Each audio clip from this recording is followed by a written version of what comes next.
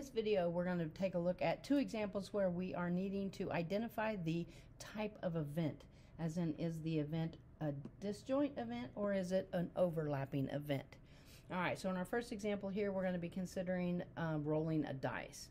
If event A is roll a number less than 4 and event B is roll a 5, the best way to determine if you want to actually show some work and justify your answer as to whether it's disjoint or overlap is to do your outcomes. So I could write the outcomes, my possible outcomes for event A. All right, so rolling a dice and getting a number that is less than 4, I would have outcomes of 1, 2, and 3. Okay, 4 would not be less than 4, 5 and 6 would not work. All right, now rolling a 5 for event B, that means my outcomes for event B is only a 5. Okay, very specific there, roll a 5.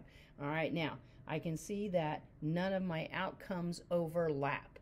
All right, so when the outcomes do not overlap, then you have disjoint. Okay, you have disjoint events.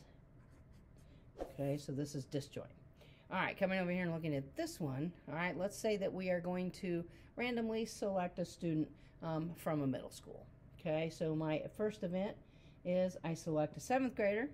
My second event is I select a boy. Okay, now some 7th graders are boys.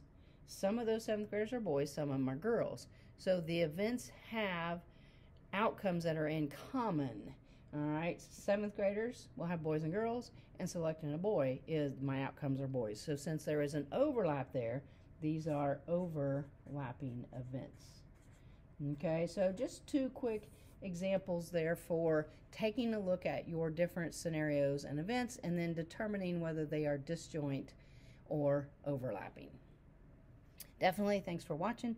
If the videos are helping, please share with your friends so they can benefit too. And don't forget to subscribe to the channel.